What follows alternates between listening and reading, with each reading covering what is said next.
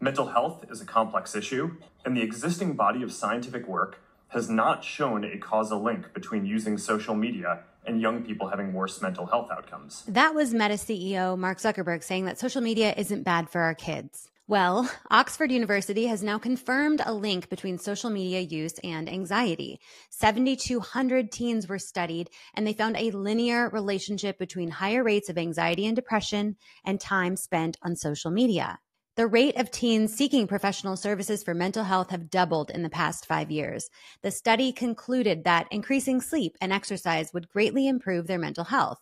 You know what you can't do when you're on social media? Sleep and exercise. So now the UK is introducing the Safer Phones Bill, which will raise the age of internet adulthood from 13 to 16, make schools smartphone-free zones, and strengthen children's protections online.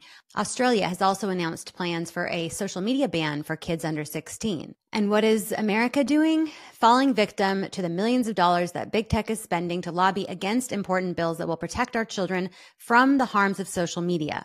This group at Oxford is now expanding their study called Brainwaves to build up evidence of the link between social media and mental health, involving 50,000 adolescents in the study. I will keep you updated as the results roll in, but we can expect to continue seeing the harms of social media documented by research.